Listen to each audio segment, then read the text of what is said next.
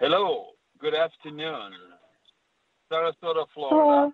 Hey, hello, Rachel. Our guest is Rachel Mintz on Seco Radios. Rachel, I'm going to read a little bit of your bio.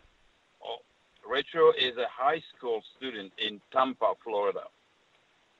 Her private school started online classes starting after the spring break, and she completed her junior year via Zoom classes, continue as normal as possible with a project and online test to do at home. But she struggled spending so much time and effort in the confines of her home working desk during her quarantine. Rachel has spent her free time playing tennis and spending time with her family, especially after finishing AP exam. Now that she's home during the summertime, she's finding work at her local pool, playing tennis and reading. Hi, Rachel. Welcome to Seco Radio. If you're just joining us, this is Seco Radio. Our guest today is Rachel Mintz. Rachel's going to tell us how you managed to take Zoom class or Zoom classes? Yeah, classes on Zoom. Zoom. Now, can you tell us how you managed to take online classes during this COVID-19 confinement time? Sure. So once we got home from spring break, my school was kind of ambiguous about whether we were coming back to school or not, or if we were going to start online classes like a lot of other schools in Florida. But pretty much once we started our classes again, we downloaded Zoom. It's an application on our computers, and we were able to do a kind of video chat and texting and continue courses by doing like at-home activities and projects. Okay. So during a normal school year, how many classes you have a day? My school has a rotation of 8 classes, but we have 6 classes every day. I take 8, but I have 6 a day. So usually on a normal period is 8, but now with the confinement, you go down to 6? No, we have like a rotation schedule at my school, so I'm taking 8 classes, but I only have 6 every day, and every day it's different. Okay. Now, with the online or Zoom classes, you have to take 6 classes every day? Yeah, pretty much. We have 6 classes, but if we have a study hall, we don't have to sign in. We can just stay at home and don't have to go onto the computer for anything. And same thing for lunch, but most classes will at least check in and have a class. Interesting. So how long these classes take? You have to sit around 55 minutes, I believe, per class? Yes, each class is 55 minutes, but towards the end of the year, a lot of teachers were feeling Zoom fatigue, which it's a real thing, where you're just sitting in front of Zoom and you see your classmates, but it's not like you're really interacting with them. And so they would only really have us check in and have a 15-minute class before letting us go. Now, you just created a question. What is a Zoom fatigue?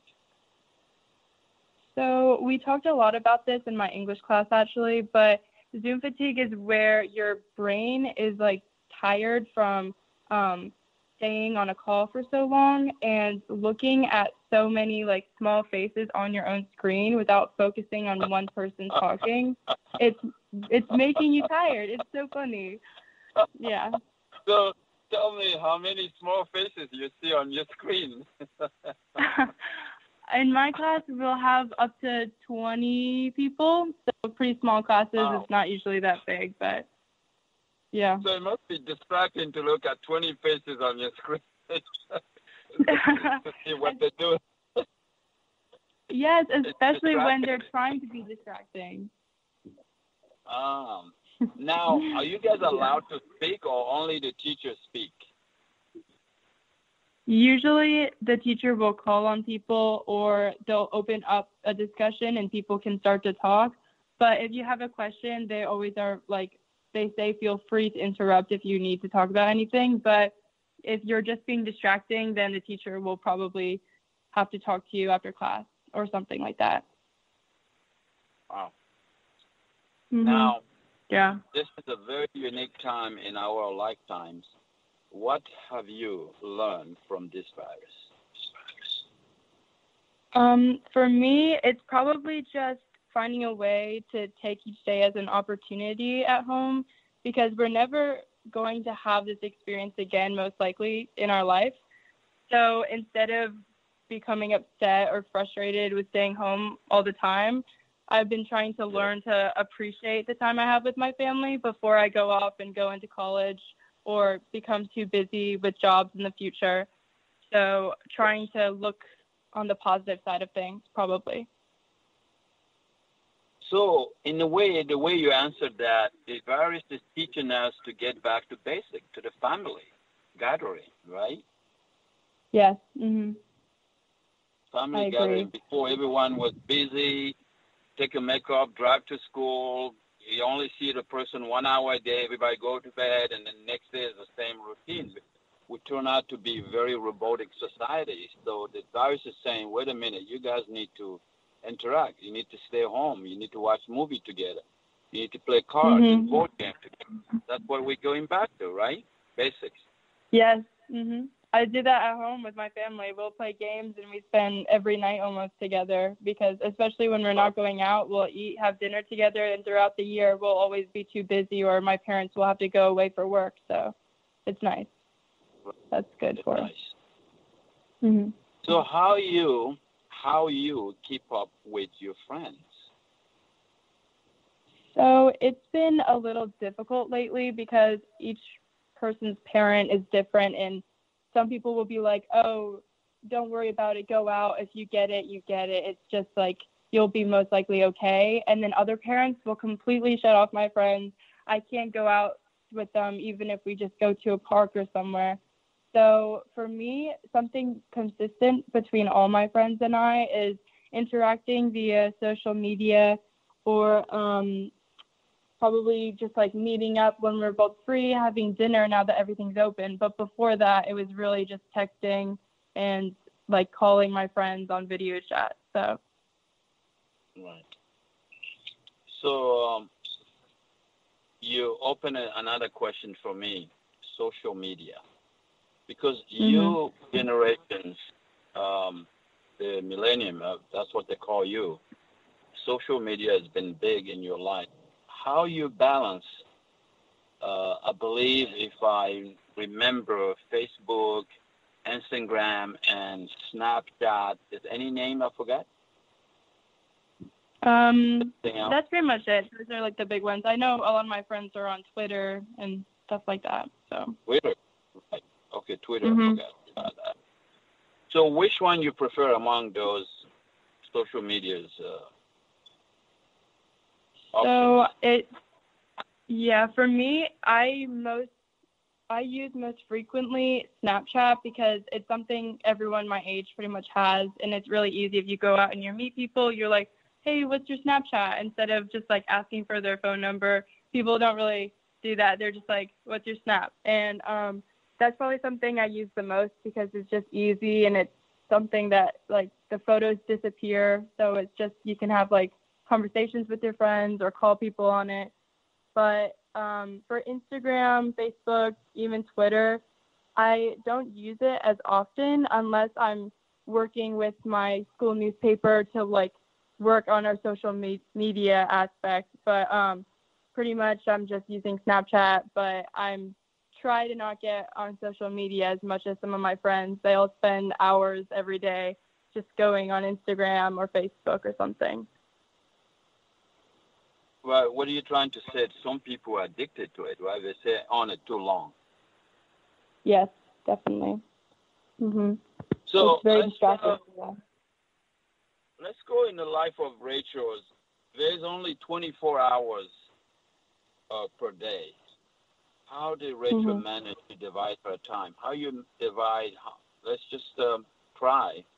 How many hours you invest on school time, social time, play time? Can you give us a little, like a division of the hours during your 24 hours, how you divide it up? Sure. So during the normal school year before my quarantine, I'd wake up pretty early, eat breakfast, get to my school by 7:30, and then have classes from 8 o'clock to 3:30 pretty much.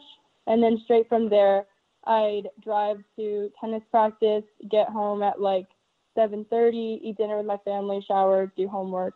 And that was draining, of course. And especially during my junior year, it's a lot of intense studying and important classes to take. But during quarantine, things definitely slowed down for me. And it was kind of a break for me, but also, of course, I would have rather continued to be able to go out and see my friends and play more tennis. But I had more time in my day, and I could still wake up at the same time that I would to go to school, but go running with my dad before I had to even start my classes instead of driving and eating breakfast and running to school. So once the quarantine started, I would just do some online classes, do as much homework throughout the day as I could, work on my extracurriculars, and then go play tennis for a couple hours and come home and be done. So I had more free time, and I was able to see my family, play tennis, do everything I wanted, but of course it was still like in a confined version. So how much time in that period is devoted to social media? Some days before my quarantine, I would have no time.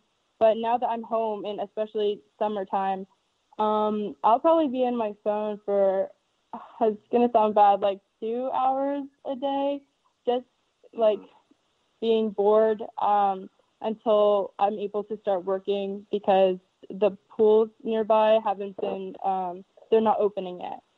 So once that opens, hopefully I'll be able to get out more. But now I have plenty of time to spend on social media and on my phone. So. Well, so this confinement forced you to create a routine, because the routine you had before was to drive to school, but now you have to stay home. You don't even have to dress anymore. You just stay home and do everything in one place. What are the new routine were you able to create beside the old ones?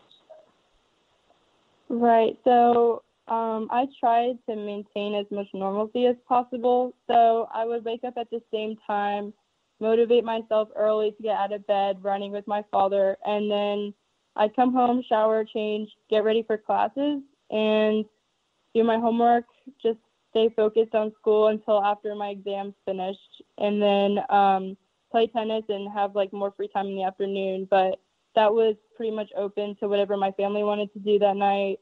So my afternoon wasn't as much as a routine, but my mornings and my school day was definitely like scheduled, and I have to like be ready by certain times to log on to my Zoom classes. So, yeah. So my next question is, if you just join us, this is Sekou Radio. Our guest is Rachel Mintz. We're talking about the life of the student during the COVID-19. So Rachel, in the past, before COVID-19, it was a big group called the homeschool family. A lot of kids were homeschooling. A lot of parents were homeschooling the student and also the kid. They didn't want to go into big school setting what would you say about those people who say, yes, I told you so, homeschool was a good one?